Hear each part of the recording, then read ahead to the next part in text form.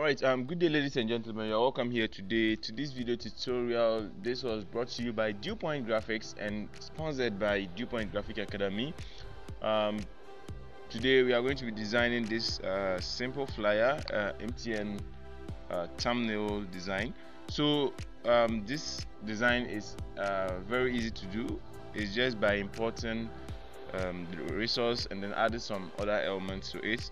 So that is it. So without wasting much time, let's get into it. But please, if this is your first time coming across this our channel, please do well to click on the subscribe button and then turn on your notification bell to be notified whenever we drop such amazing content. So without wasting much time, let's start from scratch.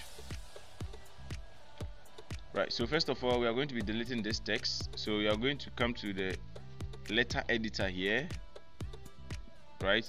Then click on the delete button here. So we are going to delete the text.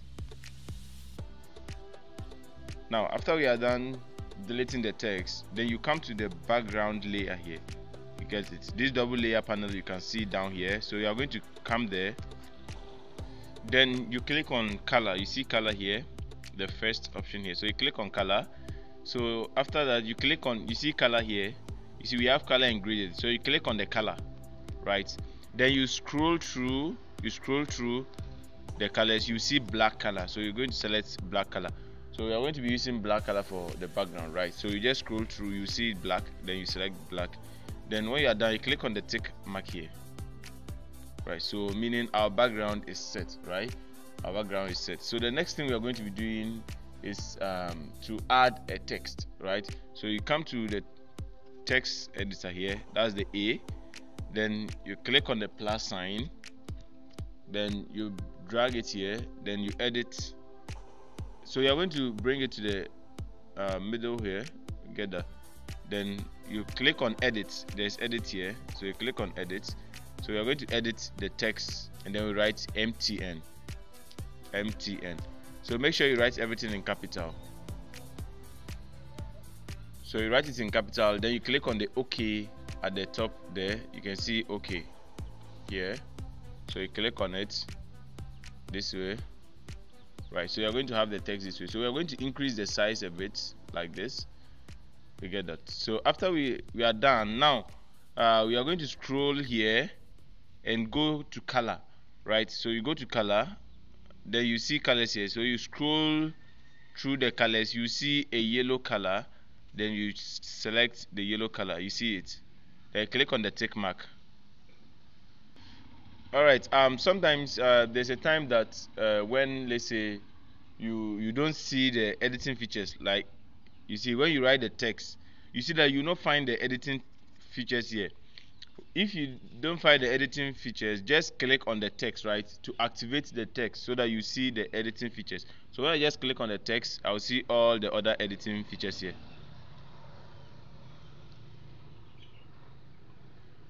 I'll see all the editing features here.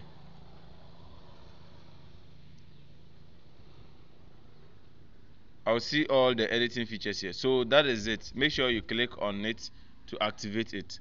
Now after that, we are going to be giving it a font. So you scroll through the various editing features, you are going to see what we call font. You see font here, right? So you click on font, right?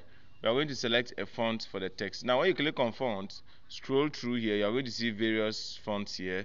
So we are in this video tutorial, let's use chunk 5, right? Let's use chunk 5. This is a font, chunk 5.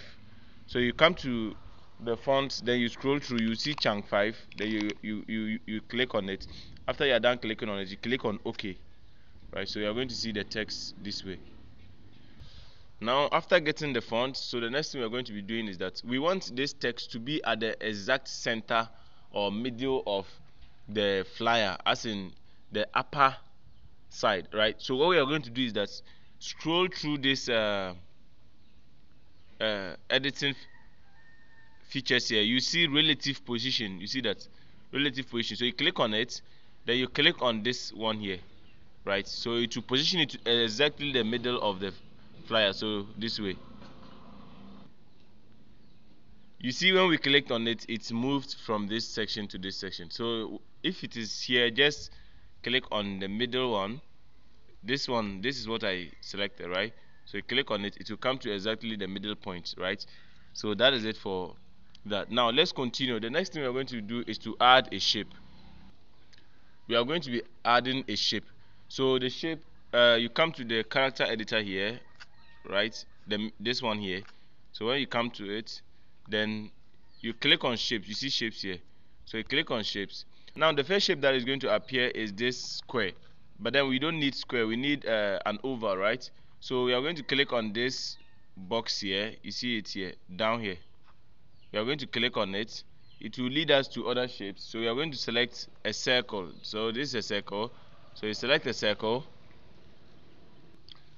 After you select the circle, now look at what we are going to do here. So you're not going to click on the tick mark. Just scroll down, right? Scroll down like this.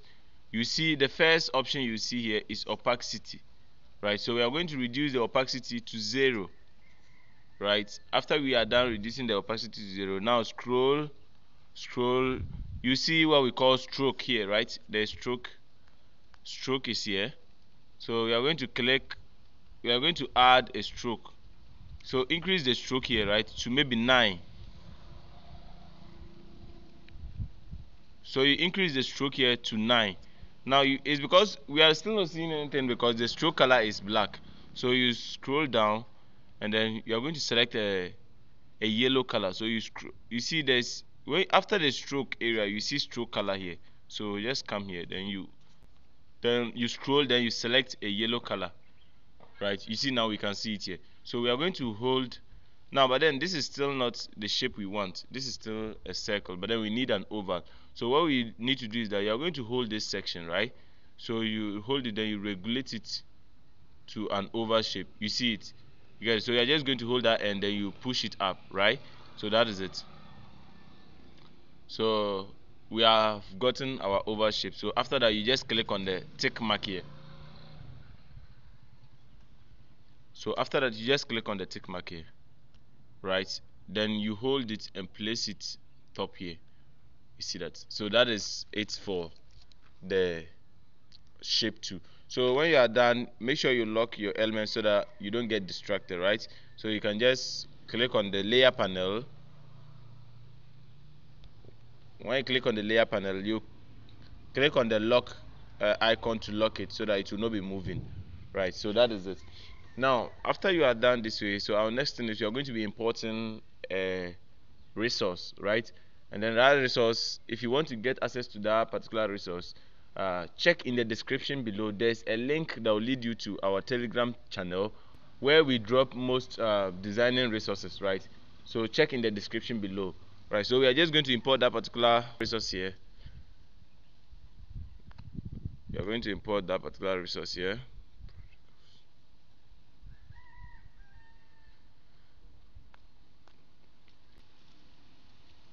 Yes, so this is the resource we are going to be importing, right? So when it comes, you just click on the tick mark, okay?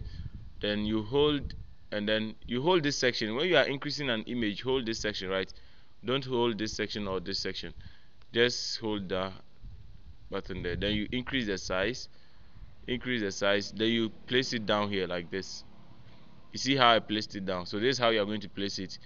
Then when you are done, you click on this button here,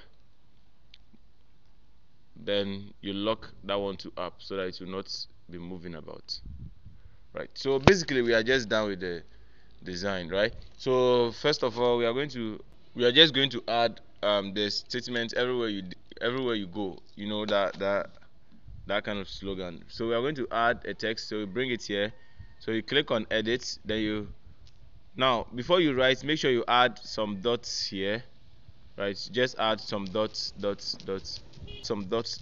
you now write everywhere you go, right? So that is it, everywhere you go. Then you click on OK. So let's place it up here. You get that? Then we are going to give it a font. So you scroll through the editing features, you see font, so you click on font. then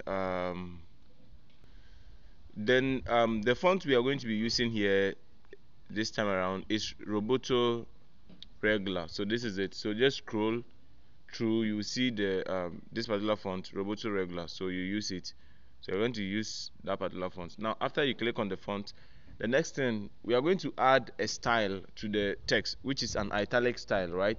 So you scroll through, you see this icon with the B here, right? B, that they wrote where they wrote style.